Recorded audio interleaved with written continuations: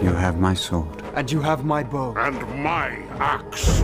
This task was appointed to you, and if you do not find a way, no one will. 2 decades after the release of the first Lord of the Rings film, an original anime is being set in the fantasy world of author J.R.R. Tolkien. New Line, who made the Oscar-winning Lord of the Rings trilogy, has partnered with Warner Bros. Animation to produce an anime titled The Lord of the Rings: The War of the Rohirrim. The plan is to release the movie theatrically. The project ties to the original trilogy, specifically the second installment, The Two Towers. It focuses on an untold story behind Helm's Deep, the fortress at the center of the movie's epic battle. The story will be set hundreds of years before that fateful war. Your friends are with you, Aragorn. Let's hope they last the night.